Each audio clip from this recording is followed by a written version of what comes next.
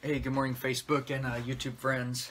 It's Sunday morning, and kind of a ritual I'll do is have my coffee, and on the weekend, I'll try to look at the YouTube comments. Facebook I can hit a little bit faster, but just looking at some of the stuff, it's really sometimes overbearing. And this morning, I'm just kind of having a lot of gratitude. I'm doing this cool new little journal, if you will, called the 5-second journal. It's a pretty cool way to start your day. And one of the things in this journal that they talk about or give you an opportunity to think about is what you're grateful for. So one of the things I'm grateful for is just kind people. And the reason I'm bringing that up, and what I've noticed looking at the YouTube and Facebook comments, is there's just these types of people. I mean, everything that I've done on YouTube and all this stuff on Facebook, it's free. I mean, there are people who pay thousands of dollars to go to school, to buy this information, to do all this stuff. And this, if you don't know the whole backstory, it's really, there's other videos on that. It's basically, I do this work in memory of my mom. My mom lost her life due to a healthcare mistake, or mistakes, I guess you could say. And so I'm really passionate about this. And if you don't have any idea, I don't care what YouTube people you follow, it's crazy amounts of time to make a video. And I don't make like scripts and plan it out. I'm pretty authentic. Just wear my heart on my sleeve and say, check this out. This is something cool, or this is the way to do this. Because the big reason, the big reason is that I believe that there's a lot of loss in doing mechanics wrong. And I don't mean just money and time and whatnot. I think people's lives are really at stake, especially in our two-world environment. So with all that, this video is really not about why I do this. So I want to talk about the comments. And the thing that I've noticed, so, you know, I can show you here. I'm just kind of, take a look here. I'm going off looking at data. YouTube has all this data where you can see how many people have viewed it and how many people have done this and that or whatnot. But I've had my contact information on there, so a lot of you get a hold of me at howtowrench.com, and I'll get those. Those get pretty screened, and I don't get kind of caught up in the junk. But I'm going to tell you something here. It is insane. The ways people try to ask for help or contact. I wouldn't even call it asking for help, because I get these comments all the time. I was looking at it, 6,200 comments, right? 6,167 to be exact. 6,000. There's 38 million of minutes that have been watched on my channel. 10.3 million views. Blah, blah, blah, that data, but that is a crazy amount of people. There's 60,000 likes this year and 3,000 dislikes. I mean, there's no way I'm going to make, obviously, everybody happy. I do want to thank you. I see that. I didn't see this until recently. 50,000, almost 51,000 videos have been shared in playlists where you've, given that to someone else or impacted someone. I want to thank you for that. Subscribers are low, in my opinion. For what is offered here, I mean, I'm not trying to be conceited, but 30,000 subscribers, it grows about 1,000 a month. But geez, man, with all your mechanical friends and anybody that's flinging wrenches or doing this, I can't believe that, honestly, that's not hundreds of thousands. Matter of fact, some of you guys have sent me personal emails or commented on channels and say, gosh, how are there not hundreds of thousands of subs? So please share that. There's something I'm definitely trying to grow the channel. There's going to be big changes at How to Wrench coming up here in the near future that's going to be announced. And big changes in my own personal life. So I'm focusing on this, like, how do we maximize the positive impact? And through a lot of that, through the comments, the one that really kind of spurred me to stop and take a video was this one I got this morning from this Eugene guy. He says, Shane, thanks for taking the time to read this email. It's wrote really nice, too. And it says, I just want to thank you for posting your YouTube videos. I'm a subscriber, and I cannot begin to thank you enough for how much I've learned from your videos. You're a great instructor and teacher. The detail you patiently cover and the way that it's explained is of great value. Blah, blah, blah. He kind of goes on, but he says this, I'm 69 years old now, and I'm still riding, still learning, still enjoying, and still wrenching. Thanks again, sincerely. That's all it says. Doesn't ask for anything. I got another comment here that really stuck out to me this morning. And like I said, this stuff gets so diluted because there's so much junk. It's hard for me to interact with you on the comments on YouTube. I mean, this one, very good. You're a natural teacher. I've learned so much from your videos. You've reaffirmed things I already knew. I learned different techniques. I'm 56 years old. Here's the thing that I've noticed about the different types. Man, I swear, if you're 50 or older, I was going to start this video and say if you're 60 or older, you're just from the generation that I gravitate towards of just respect and kindness. Another person put on here something that was like, hey, I love what you do, I respect what you do, but I don't agree with this video or this technique. I'm fine with that. I mean, how you come at someone makes all the difference in the world. You come attacking me when I'm trying to help or I'm trying to do something, you're never going to get me. Boop, I'm going to shut off. I have no time for that. But if you have something, a correction or something, most of y'all know it's completely welcome down here. Maybe you got a better way to do it. Man, jump in. But do not forget to thank those that are doing this. I think that the whole YouTube culture has just become crazy with people thinking they have entitlement. Some of these other comments I have on there, let me read some of these to you. I kid you not, these are real comments. What's the torque spec of my head? What year, what make, what model? And what makes you think that I'm even supposed to, for free, or on my own time, go locate a service manual, look up the spec, and do this for like, and when I don't respond to those, I kid you not, I get people going, this is freaking bullshit, man. This guy's just in it for the money. This guy's just, yeah, it is a business. Like, if you want my personal time, I would love to help you. I have this generic copy and paste that I've had to do because I get 300 to 400 emails a week that just says, hey, I would love to work with you. Get over to my website, become a member, or support the channel. Would love to.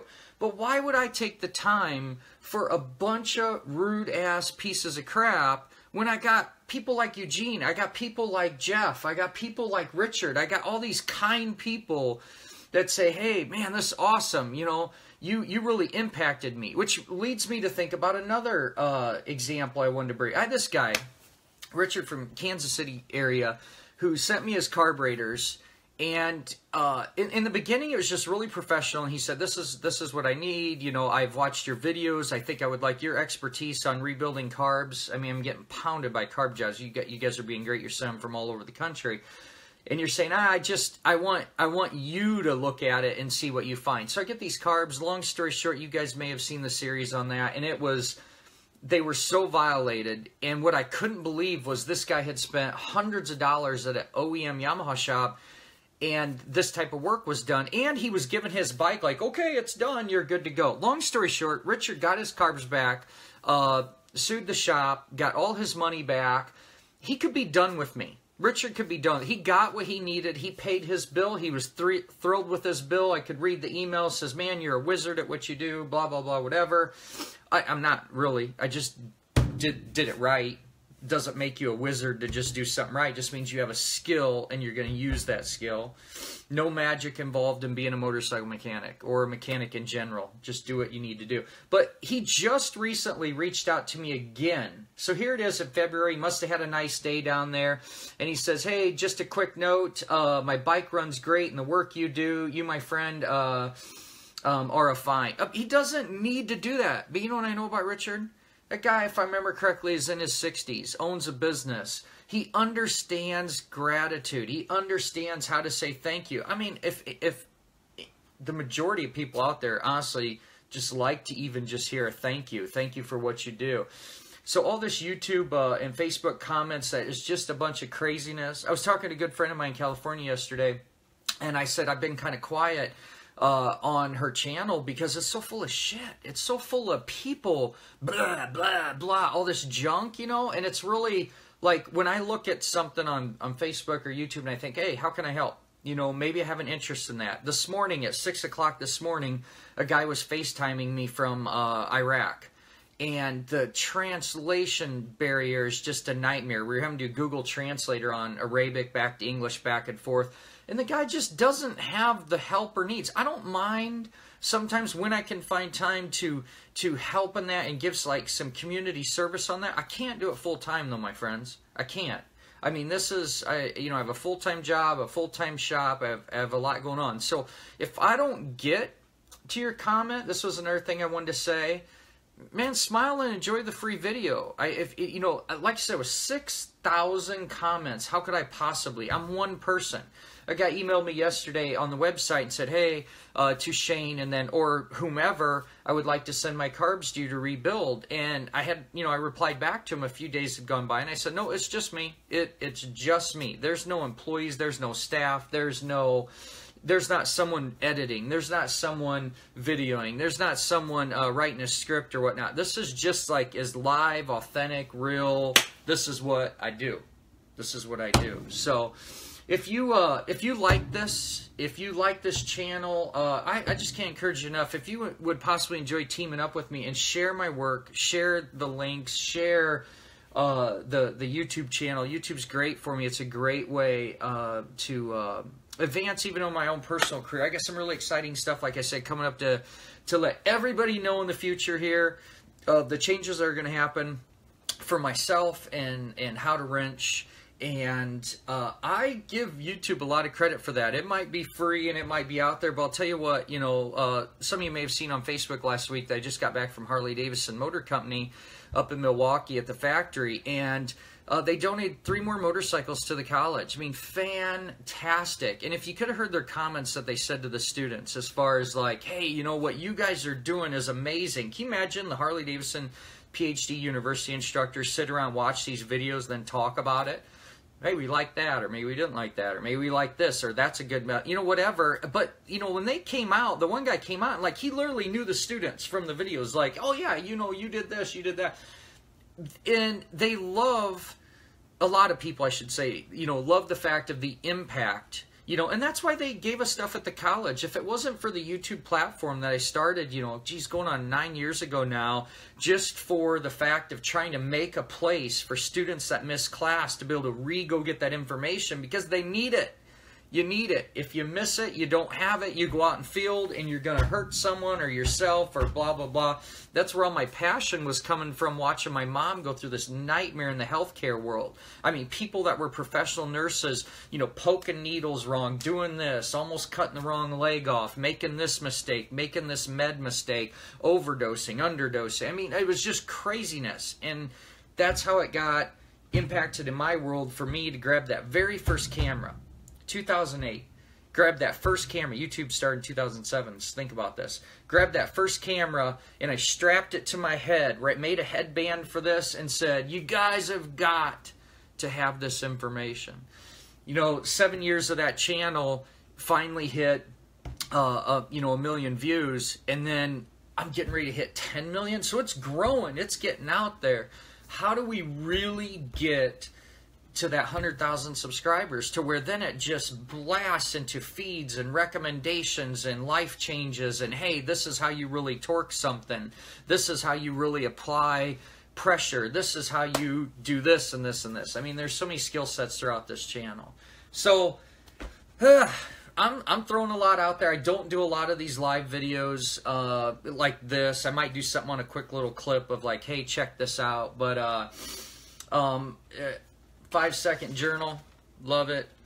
Love the gratitude that I'm thinking about this morning, and you can see that I'm talking about how people can be dumb, but I'm really grateful for the good comments, the positive emails, the support, and the support back to me too. I mean, I've had people just financially just donate and say, hey, thank you. I appreciate what you do. A guy did $10 the other day, said thank you for your videos. I mean, it's just, you can't imagine the smile that I get on my face. And I know other creators, when somebody just says, hey, what you did's awesome. It helped me. It impacted me.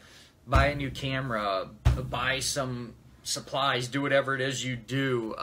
Thank you. I mean, that is pretty awesome. But I enjoy it. I love being part of this YouTube community and then Facebook as well. Facebook, I'll tell you right now, is very easy for me to just go, bleh, whatever, on a lot of the people that comment on that. People sit and they are tough dudes behind, or people, I should say, behind a computer. And we just don't really pay attention to it. I know that my students and I, especially, we enjoy the heck out of reading a lot of the Facebook comments, sometimes just for plain humor. But and there's a lot of good stuff on there too, don't get me wrong. But I'm gonna keep moving forward as far as with howtowrench.com, the YouTube channel, everything I'm doing. I'm looking at doing some different, more in-depth types of videos. The channel originally started out like that. I mean, if you clicked a video, you were lucky if it was less than 45 minutes long, because they were unedited, just like here it is, because they were simply just meant to be, hey students, check this out. But looking for maximum impact on people being able to use them, and you've got to understand, you know, people typically, if you watch a video more than 3 or 4 minutes, it's a shock. So, I mean, looking at what was best for getting good information out there, those kind of got shortened up. But I would like to go back to doing full feature videos, full feature episodes. You've seen a lot of people kind of gravitate towards YouTube being literally like a TV channel that they will go visit for entertainment or for knowledge or training or whatnot. So How to Wrench is going to go that direction to more of a subscription-based, in-depth types of videos, so it doesn't cut out and doesn't just highlight. It'll be the real in-depth stuff. So I see tons of people logging on. This video will go live and you'll be able to come back at it and see everything there is. I'm seeing a lot of names on there that keep popping up too that have just been long followers, supporters.